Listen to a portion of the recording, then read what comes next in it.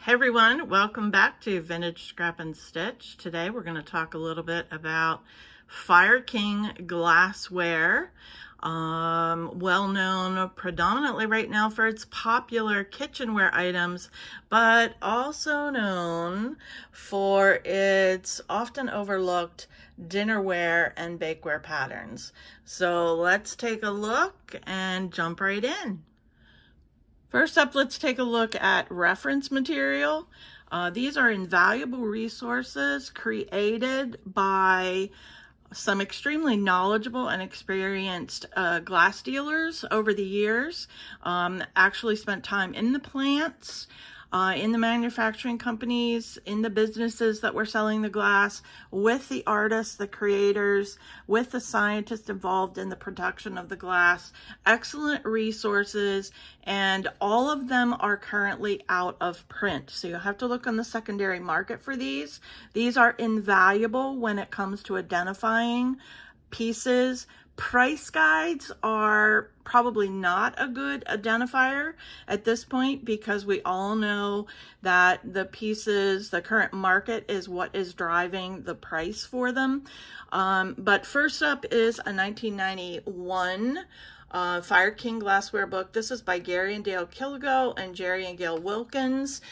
You do want to take a look at these two if you're searching for them. A lot of these books were autographed by the author, and we're fortunate to have known these folks and have their autographs on this first edition. Excellent resource, specifically on anchor hawking and FireKing. Does not have every piece manufactured listed, but has a great reference and is a great starting point. Next, you're probably familiar with Jean Florence, who produced a lot of Depression glass books, ventured into 40s and 50s, 40s, 50s, and 60s books, and also a solid kitchenware book. So the 40s, 50s, and 60s was kind of a bridge between FireKing dinnerware, McKee dinnerware, luncheon sets, and so forth, and crossed over into the production of the 60s glassware, including Indiana glass and some of those. Kitchenware is exactly what it says it is. It is all kitchenware glass by all companies. This book is probably the most comprehensive book, there are several editions of them. This is a 2001 version.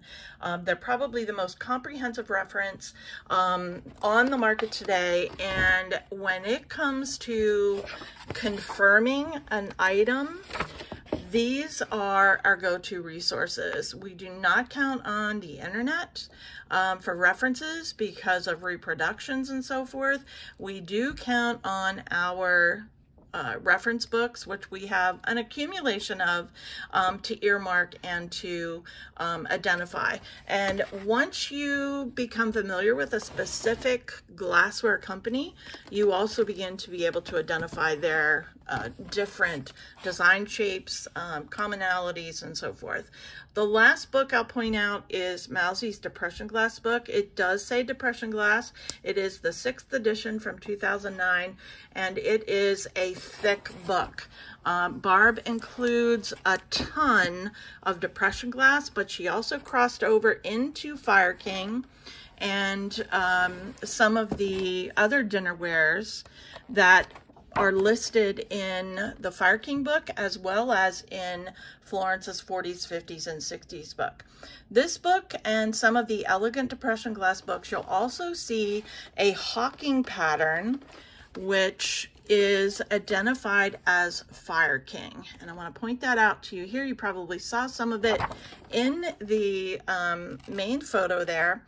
It is identified as Philby FireKing dinnerware, but it was created by the Hawking Glass Company.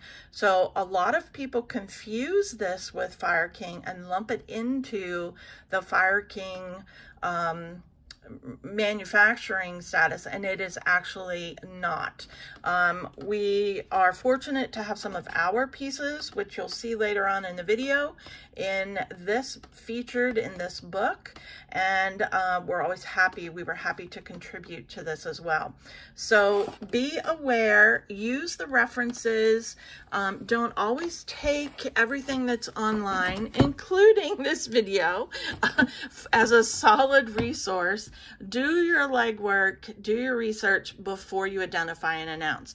And know that all of the pieces that are manufactured that are coming out now are not going to be in these books. You have to rely on your source and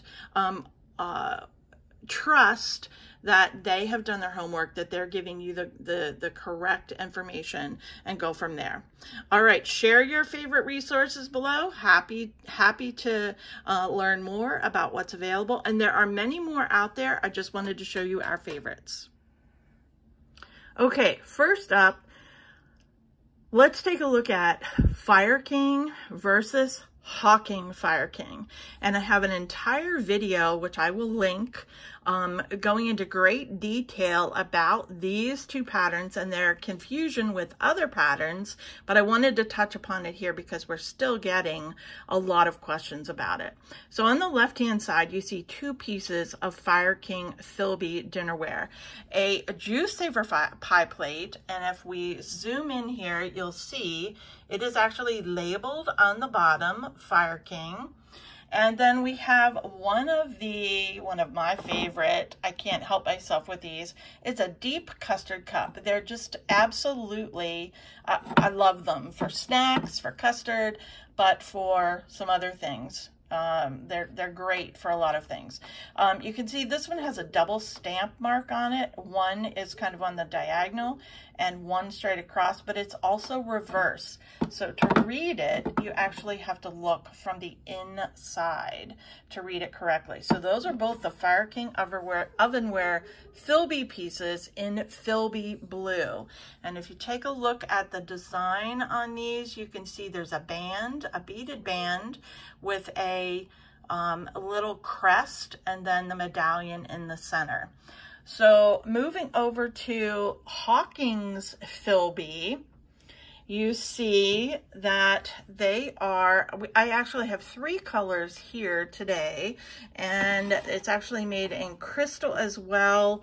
I'm not sure if there's any amber or yellow in this. That's not a piece that we have yet, but you can see if I hold the FireKing piece, the Philby piece up, you can see it has the same teardrop on it.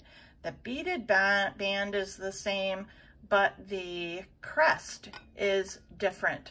The blue color is also different. And again, the Philby on the left, the Philby blue on the left was meant to be used to be placed in the oven. This is a dinnerware line. It was used for meals, drinking out of, eating off of, and meant to be used in that manner. I know someone's going to ask, is this uranium glass? And let's just see. My bet is yes, it's going to have a little glow. And you can see that on the bottom. I don't have the dark light here, but it does glow. It's Depression era, so there would be uranium in that. But I just wanted to clarify again, FireKing Philby ovenware on the left, it is marked different blue, and the Hawking Philby dinnerware on the left. All right, shout out with any questions below. Time to move on to FireKing kitchenware. All right, so let's talk about FireKing kitchenware. And I have just a sampling in front of me, but I do have a sampling of a very rare, very limited run KitchenAid's bowl in blue. More commonly found in the red. You can pull a complete set together of the red together, but the blue set is coupled with a green bowl, a yellow bowl, in the different sizes to create a set, a stacking set like this. This is a promo piece. It is something typically that you would see in a piece like this, where the glass manufacturer has contracted with a local organization and made a limited supply to promote a specific event. Some of these KitchenAid bowls you'll see with Spags on and the 250th anniversary, and I'll link more information about them in the description below. This piece, while not a piece of FireKing, it is a piece of Macbeth Evans, also a Pennsylvania manufacturer, glass manufacturer, plate dated 1951. It is a very good example of how glass manufacturers in the Depression era, and even up through the 60s and 70s, and even into the 90s, I should say, would take their glassware contract in order to sell a specific piece.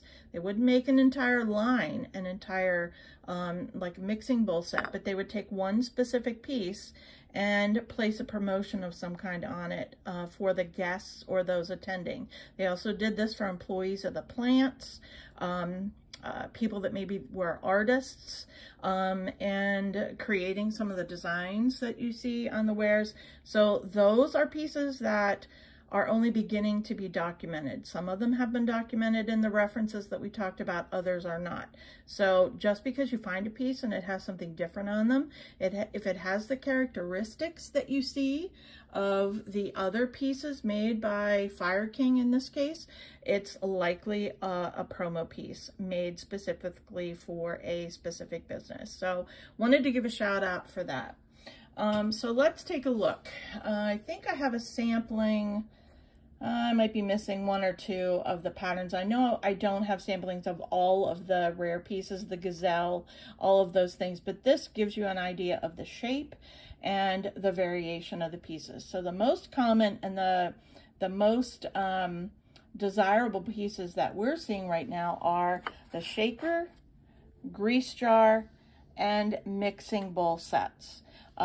Individually or as the entire sets. These start out at 9.5 inches, go to 8.5, 7.5, and 5.5 inch.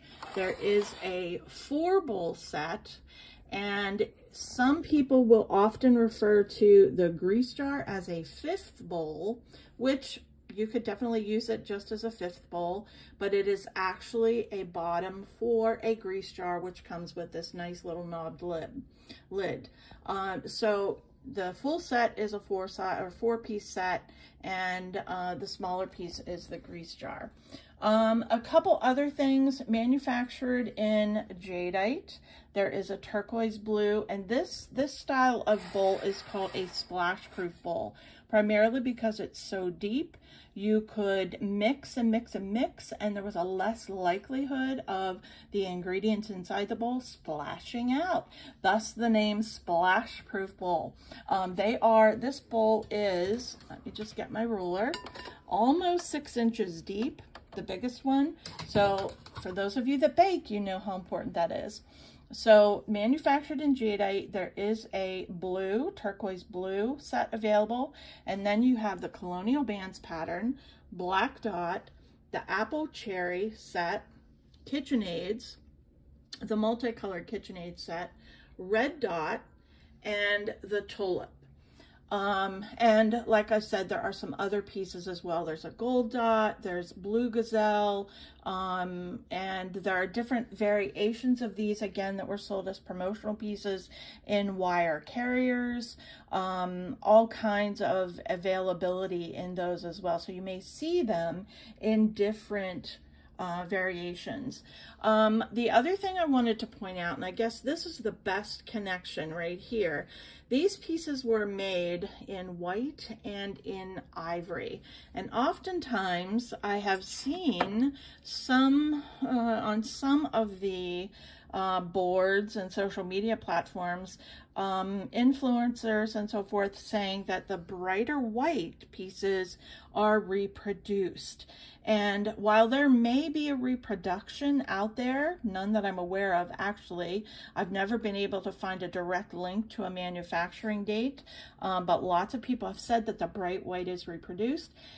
These were manufactured in bright white and in ivory. Some of the patterns are more prevalent in white than in ivory, but predominantly, but you may see them in both pieces. This tulip bowl is actually an ivory base here, and it would have gone with a set that would have had an ivory based grease jar and ivory based set of shakers. The tulip shakers also have the tulip decals on the lid and on on the lid of this jar, and on a different variation of the grease jar as well. But I wanted to point these out for now, primarily because we have the blue Spags in the blue KitchenAids in stock. It's going to a new home as of today, but just wanted to share. The blue is only available in the 7+ inch size bowl, and it is stamped on the bottom, as all are. You can see it's a faint stamp, but it is there. So most of your FireKing pieces are stamped. There are a few exclusions, but most of them are. As far as wear and tear goes, these bowls hold up really well. Some of the decals, though, you will see, or some of the images you will see scratches on, depending on how they were cared for. There may be scratches in the white areas of the bowl. These are all from use. They were not made as decorator items. They were made to be used. And in most cases, they were used. This one also, the grease jar, you can also see the little scratch marks on the edge here. There are some methods to clean those up if you're not going to use them. I won't go into them here, but there are some options for cleaning, and if those bother you. To me, they are seasoned, signs of seasoned use and wear, and they contribute to the patina of the pieces as well. So I think that is it as far as basic information on these sets. Again, the only thing I will touch upon is that because these are rare and very desirable at this point, price fluctuations are all over the boards, and that is all determined by supply versus demand. And this bowl in particular, the blue bowl in particular, recently sold for a never sold before price, set a precedent for that, and that's fine. If a buyer is willing to purchase a price or pay the price, and a seller is willing to sell it at that price, then that is their prerogative. So I'd really like to encourage everyone to be kind and respectful, because you never know when you're going to be the one to own a bowl like this or any other rare piece of FireKing that may enable you to sell and set a new price as well. So give a shout out if you have questions. Enjoy your FireKing. I use mine daily and hope you will too. And I'd love to see any different pieces that you have or photos of your collections. Be sure to hit that like and subscribe button to hear more vintage tales, and we'll catch you on the next one.